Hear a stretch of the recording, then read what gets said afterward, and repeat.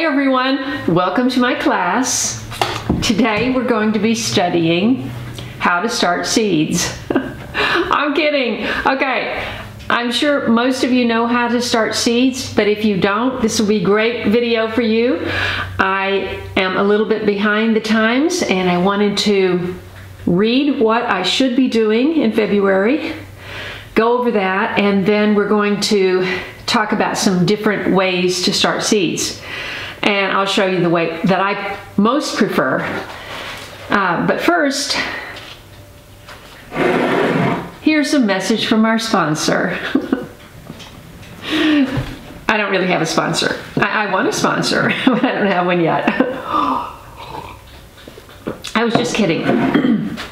Anyway, I got this wonderful calendar, and I'm just gonna kind of run back and see. There wasn't much that I needed to do in January, and I kind of totally skipped over looking at January. It's talking about adjusting soil pH, preparing your seed order, test germination of leftover seeds, all these sorts of things you're supposed to do in January. And I was busy getting my fireplace done. So now I'm a little bit behind. But February, it says, prepare your seed order for warm season, direct seeded crops. And then on the 7th, it tells you that it's 6 weeks until early date to plant kale and cabbage.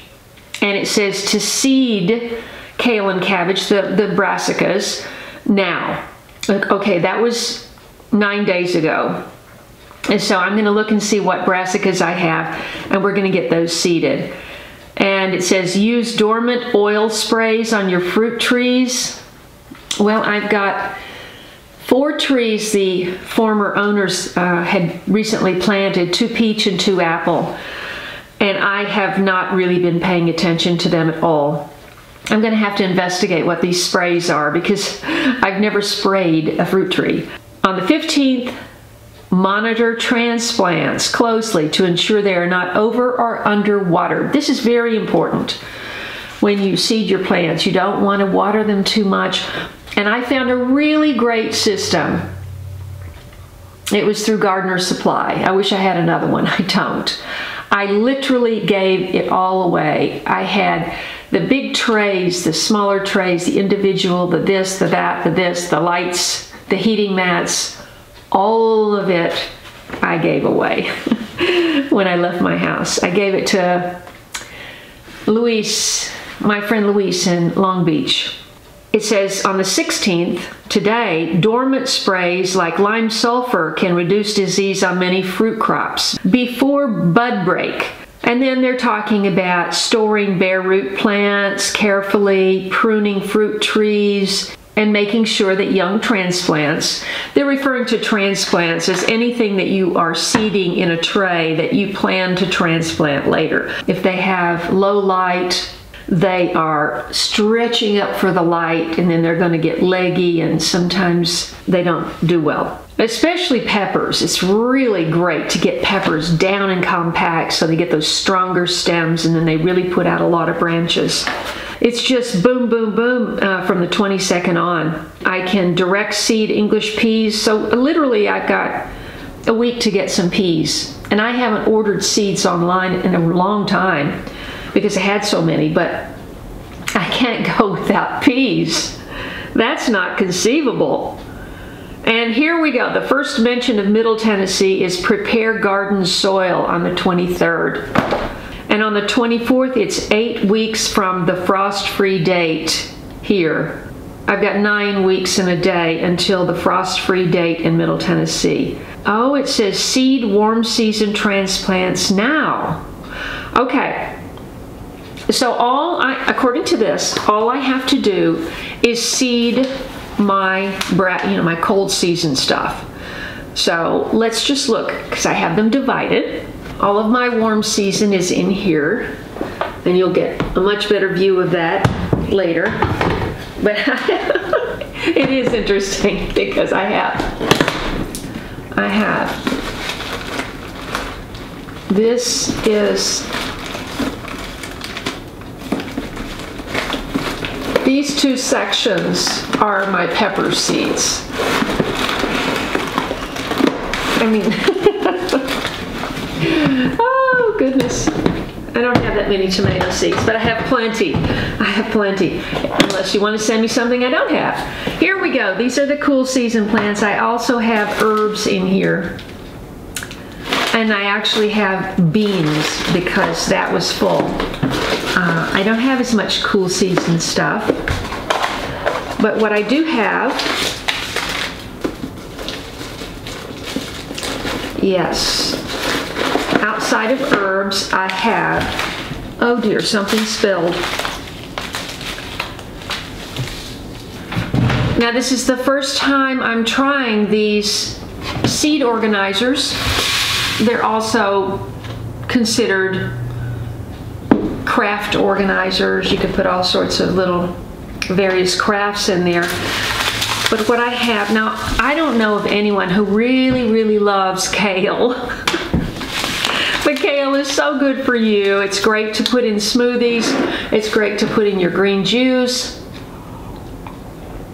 You get the absolute most amount of nutrition if you just drink it raw. But the best kale to put in the juicer is the Nero Toscano Lacinato. It's got the long skinny leaves and they go down into the juicer much easier than some of the others. This is an heirloom from Botanical Interests, and I've got Brunswick cabbage. Brunswick cabbage is a large drumhead cabbage, very cold hardy. This is from Baker Creek. This is one of his free giveaways. They do a lot of seed giveaways. I have red express cabbage. Now I think this was just sent to me, and so I'll be trying that. I love cabbage, and I do want to make my own kraut this year. I've never done that, and I want to try that. I've got Brussels sprouts from Seeds of Change. That was sent to me.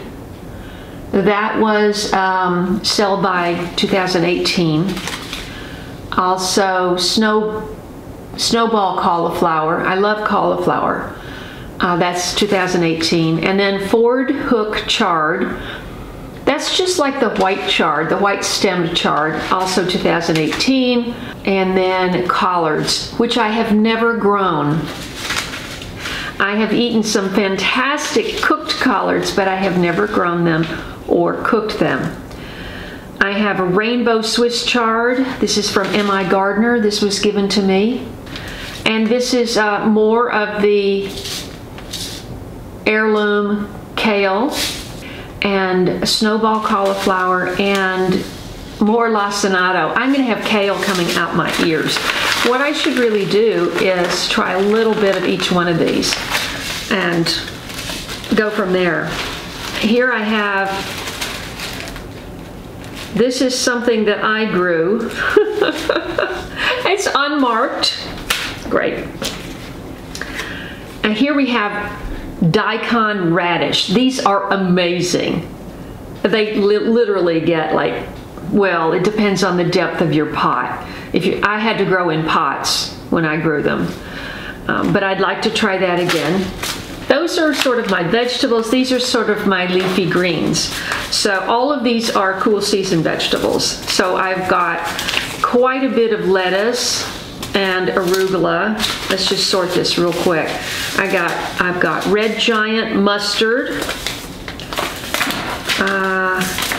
These are these thank you. They give you a lot of thank you seeds when you order from Botanical Interests. And I do happen to be an affiliate for Botanical Interests, though I've never collected any money for it.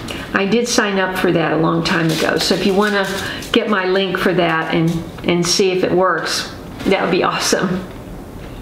Somebody sent me Bloomsdale long-standing spinach. I've got baby greens, baby arugula. I love arugula. I could eat that every day. Cherry bell radish. These are just some of the favorites that I grew every year. Rocket, which is more arugula. Somebody sent me the burpee radish. This is my own celery seed. I think I had this from 2016. But I have celery that I grew from last year which is 2019. And celery seed is so fine, it's just like dust almost. And here are my shallot seeds. I don't know why I put them in with this. I'll separate that. Here's the daikon radish that I collected from the daikon radish that I grew. And I only had a couple of pots of it, you know, maybe 8 plants or something, but there was so much seed. So I'll be definitely doing that. And lettuce. It's so funny, this mustard red giant looks very similar to the Butterhead Marvel of Four Seasons lettuce. These are my colors. I gotta grow this stuff. So, I mean, mustard is kind of a lettuce. Grows like lettuce. Now, somebody gave me peppercress. This is Baker Creek. I've never grown peppercress.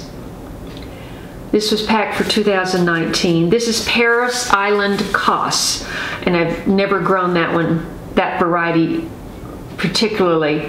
These are wonderful little sixers, individual sixers, and I have a large tray to put them in, but I don't have a lid to cover them, and seeds need to be covered until they germinate. So I'll have to figure that out. All of these are kale, collards, Brussels sprouts, and cauliflower, Swiss chard. We've got all of the basics of the brassicas right here. More here and more there. Okay, and these are our radishes.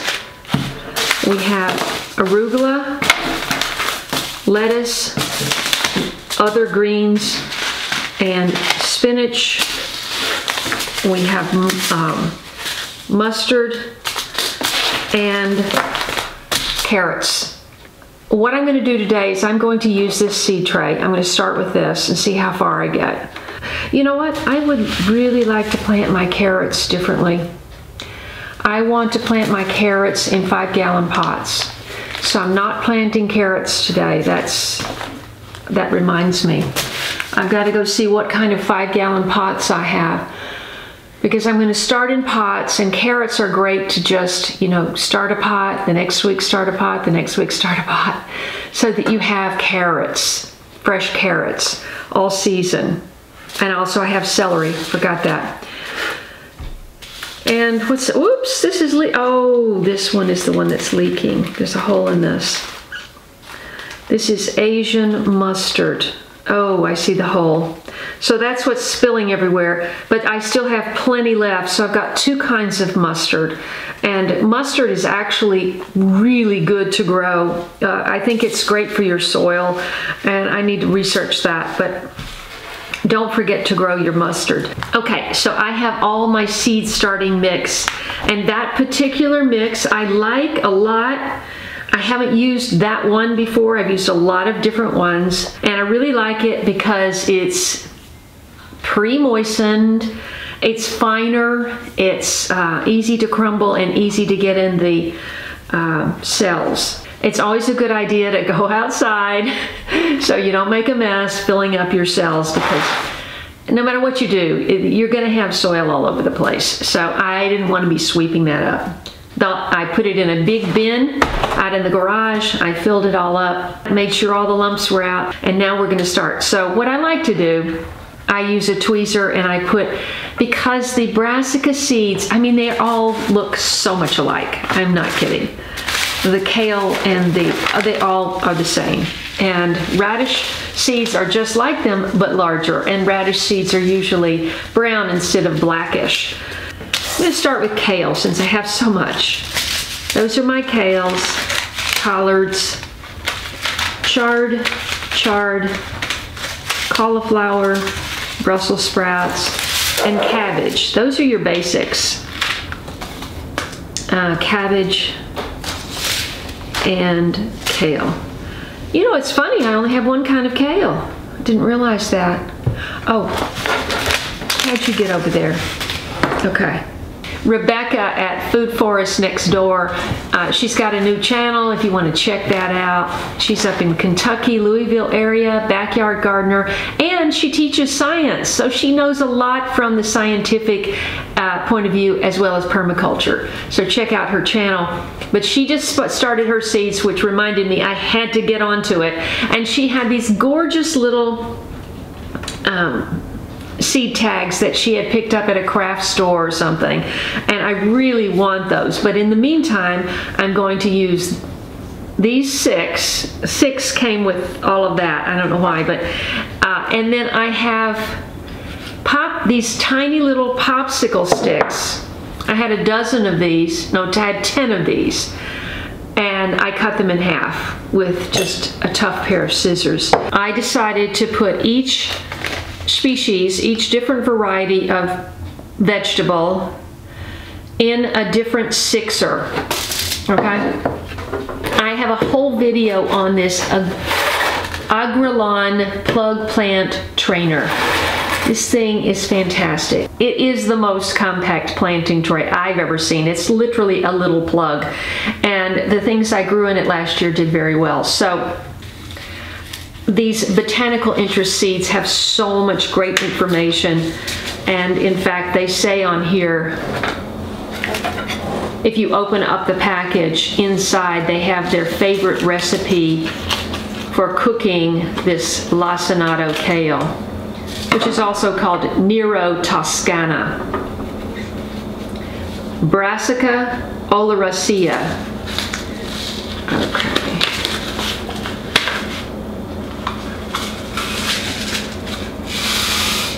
I'm going to put 2 indentations in each cell.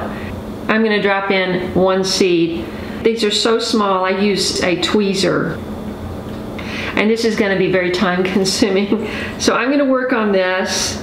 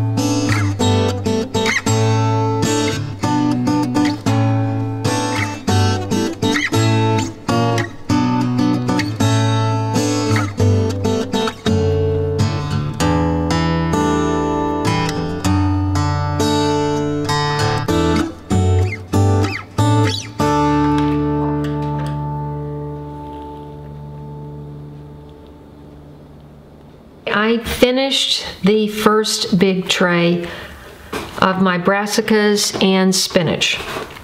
So I am going to spray this, even though this is very moist because I just sprayed it, I'm going to spray it once again.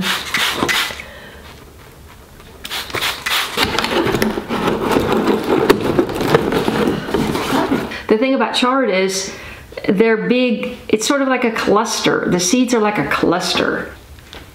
And they say there's more than 1 plant in there.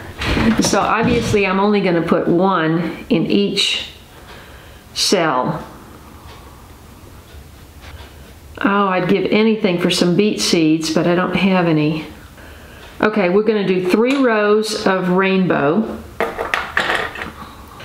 and 2 rows of Ford hook and 2 rows of Swiss. Now all of these chard and beet seeds and everything can be direct sown. I always did it that way in California, but I'm trying to get a head start with doing transplants. Okay.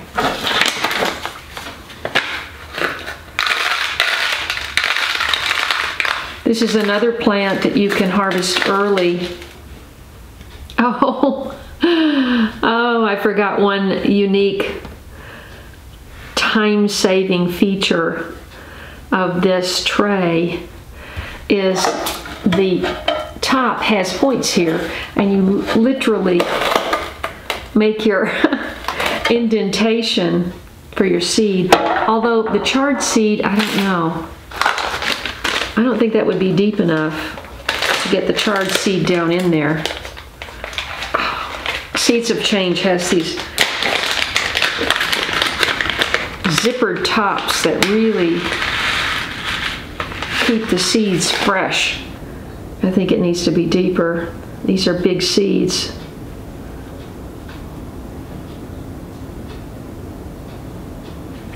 I always forget where I am. Golly! Come on, birds! There's a window there! Goodness! Scare me half to death.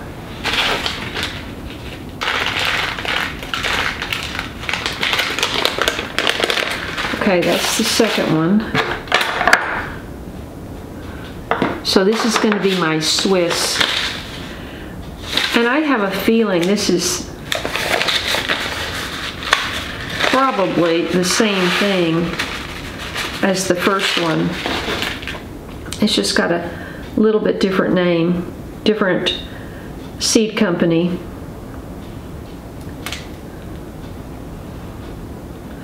I want to go see if that bird is lying prostrate on my front porch. Goodness, I need to put something there that they don't crash into those windows. Okay, that's the third one. All right. Okay, I'm going to spray that. One more time. The first was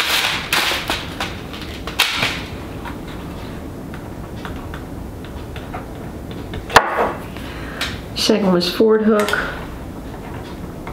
Now I plan to have better tags. This is just to get me through this exercise today.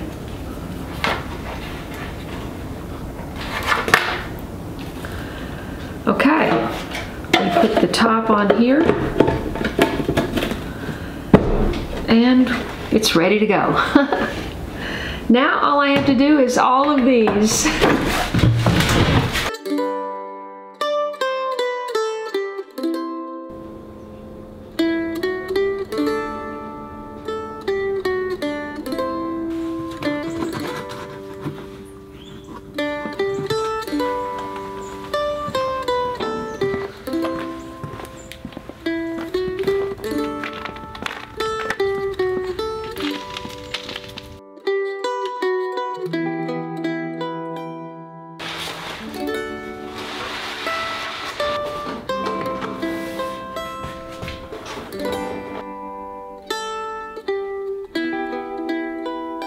Okay, we got it done. My first seeding of the year, and you were right here with me.